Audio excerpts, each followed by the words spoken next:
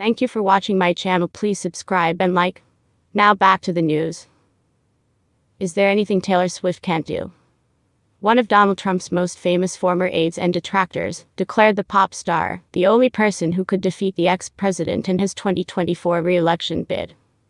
Alyssa Farah Griffin doubled down on her love for the 12-time Grammy winner, as well as her disdain for her former boss during a Monday episode of The View Behind the Table podcast. Farah Griffin and executive producer Brian Teta were discussing the overwhelming coverage of Swift's romance with Kansas City Chiefs tight end Travis Kelce when the former White House Director of Strategic Communications abruptly made the dig at Trump. This ends in one way. We were all Taylor Swift fans and, to be honest, if Donald Trump looks like he's going to win, she's just going to need to get in the race and defeat him once and for all, because she's probably the only person who can, Farah Griffin said while laughing. Teta eagerly diverted the conversation back toward the celebrity couple. There you go, he hurriedly said.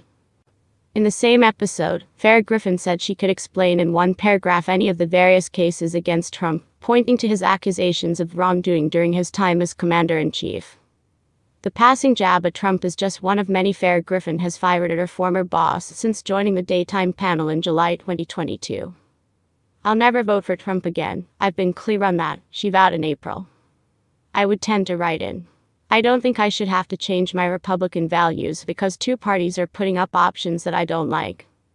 She has repeatedly met with investigators probing the attack on the United States Capitol that occurred on January 6, 2021, to give first-hand accounts of times Trump seemed to acknowledge he lost the election to Joe Biden. Farah Griffin has also said she regrets working as Trump's Director of Strategic Communications, an assistant to the president in 2020. Trump responded to her barbs in his typical fashion earlier this year, calling her a barrage of nicknames like sleazebag, loser and backbencher.